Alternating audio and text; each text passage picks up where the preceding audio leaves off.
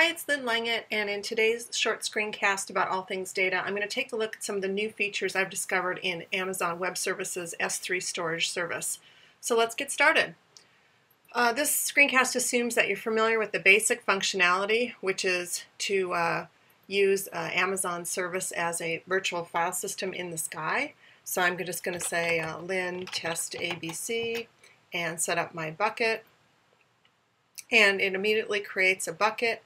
And inside of the bucket, I can then create a folder, ABCD, and then I can upload files either by using my upload button here, or I can do this programmatically through the various APIs. So there's been a few basic enhancements here that you might have noticed. Things like if I set the file details, I now can use redundancy, storage, encryption.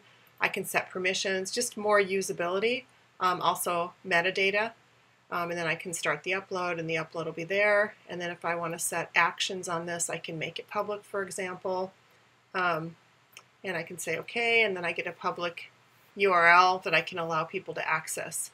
What I found was interesting is some of the actions that are now available at the level of the bucket. So I'm going to just explore some of these.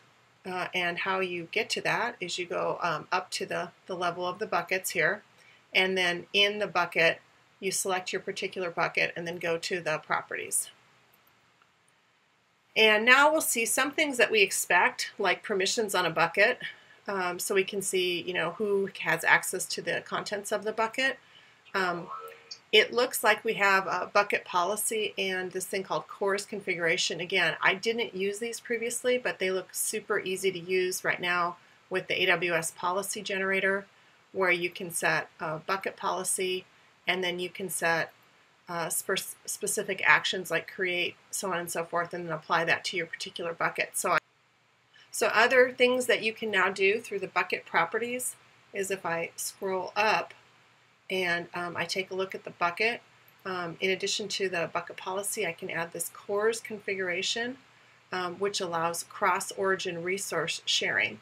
Again, probably there before, but I just wasn't as discoverable, so I thought it was kind of an interesting thing. Another feature I thought was interesting, didn't know it was there, was static website hosting, where you can actually host a website out of S3, and then there's your start document, your error document, and it even allows redirects. So another set of features, didn't know was there. Logging, you can enable logging on buckets, so you can have detailed information about access. Notifications, so if there are changes to the bucket, I don't think that's new news. The thing that was really interesting to me and causing me to make this video more than any of these other usability enhancements is for lifecycle management, you can add rules. And rules can age out your content out of your bucket, but rules can now also automatically archive your objects to Amazon Glacier, which I thought was really, really an interesting set of functionality. So if I click Add Rule, and then inside of here, rather than just aging out my content from my bucket, I can add a transition, and I can transition to Glacier, and I can add an expiration if I want as well. So either out of my bucket or into Glacier. And if you're going to use this, obviously you should read the documentation to make sure you understand what's the cost and how long it's going to take and all that. But I just thought that was a really great usability enhancement that I wanted to share with my audience because I'm going to use it. Of course, then we have tags. You can add metadata tags, notice for costs and things like that for management.